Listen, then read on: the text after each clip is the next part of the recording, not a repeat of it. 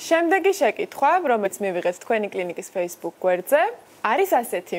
გამარჯობა, მინდა დრო დაუთმოთ წითელ ქარს. ამჟამად მაქვს ეს პრობლემა და მინდა პროფესიონალებისგან რჩევა მივიღო. მადლობა წინასწარო.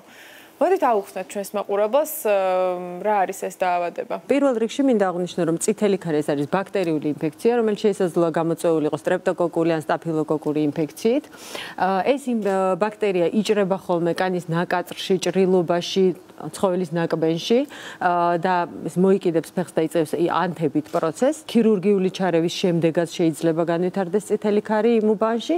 განსაკუთრებით ემტერება ქვედა კიდურებს, სადაც უფრო ხშირია ესეთი ტრამვები და ბაქტერების შეჭრის ალბათობაც უფრო მეტია და საჭიროებს სათანადო აუცილებელ მკურნალობას და ექიმის კონსულტაციას. და როგორი არის ამ ინფექციის თუ დაავადების სიმპტომები? ამ ინფექციის დამახასიათებელი ძირითადი სიმპტომებია ჩაწითლებული უბნები კანზე, რომელსაც თან ახლავს შეშუპება, ტკივილი შეგრძნება, პრობლემური უბნების სიმხურვალე, ცხელება, შეიძლება იყოს ზოგადი ტემპერატურული რეაქციაც კი, წითელი ლაქები, სითხიანი ბუშტუკები დაზიანებულ უბანზე და კანში არსებული ჩაღრმავებების გაჩენა.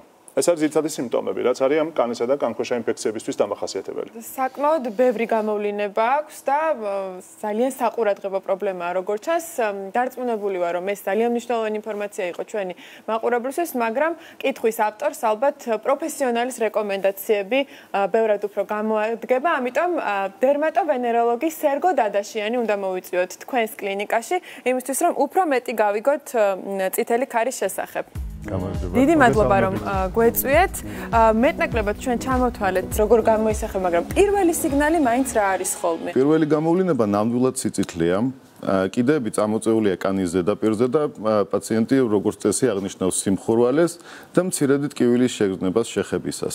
ეს არის პრინციპში ერითემატოზული სტადია, ანუ პირველი სტადია ამ დაავადების, რომლის დროსაც საჭიროა ისევ და ისევ სწორი მართვა იმისთვის, რომ არ გადაიზარდოს თუნდაც ბულოზურ ფორმაში, რომელიც ნახსენებია სითხოვანი ბუშტუკები, ან ჰემორაგიულ ფორმაში, როდესაც სისძარღვოვანი ჩაქცევები იწყება და ასე შემდეგ. თუ კი დაგვიანებულია ეს ჩარევა, ეხლა ჩვენ ინფექციის შემთხვევაში სახალხო ენაზე ასეა გავრცელებული, რომ თქვა ინფექცია მერე ვრცელდება თელს ორგანიზმზე და ასე შემდეგ.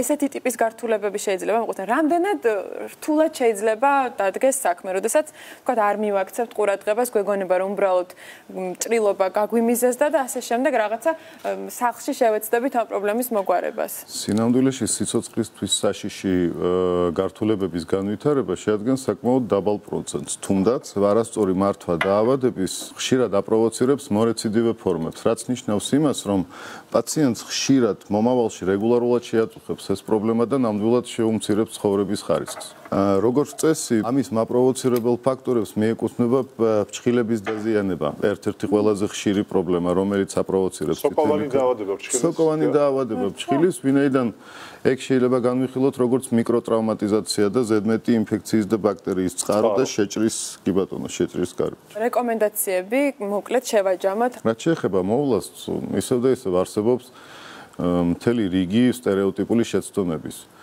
მაგალითად, რატომღაც ადამიანები მაშინ, როდესაც კანზე ჩნდება დაზიანება, იწყებენ თუნდაც წყალბადის ზეჟანგით დამუშავებას, რაც სინამდვილეში ზედმეტ ტრავმატიზაციას იწვევს ისევ და ისევ მიკრონახეთქების გაჩენას, რომელიც როგორც წესი ინფექციის გავრცელებას ხელს უწყობს.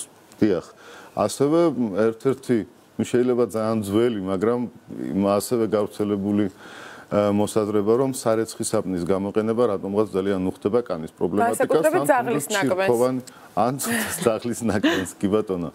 მაშინ როდესაც თვითონ დასახელება მეტყველებს იმაზე, რომ სარეცხი საპონი 70 წლებში შეიქმნა იმისთვის, რომ სარეცხი. აი გავრცელებული მიდგომა, რომ მსგავსი წითელი ქარის ან მორეციდივე ინფექციის კანზე არსებობის შემთხვევაში ხშირად ნაცხს იკეთებენ ხოლმე. ნინომ ჩამოთვალა, რომ სტრეპტოკოკი არის წამყვანი, შეიძლება ჰემოფილუსი და სტაფილოკოკი და ბევრი სხვა მიკრობები იყოს. რამდენად არის რეკომენდირებული, რომ ნაცხი რეგულარულად იკეთოს ადამიანმა ყველა გამწვავების დროს? ალბათ არა, ემპირიულად ხდება ეს მკურნალობა. კი, ვინაიდან მკურნალობა უნდა მოხდეს სიმპტომატურად, ამის გარდა არსებობს ფართო სპექტრის ანტიბიოტიკების ჯგუფები. ანუ მკურნალობის ქვაკუთხედი, რო უთხრათ მაინც მაყურებელს, არის ანტიბიოტიკი.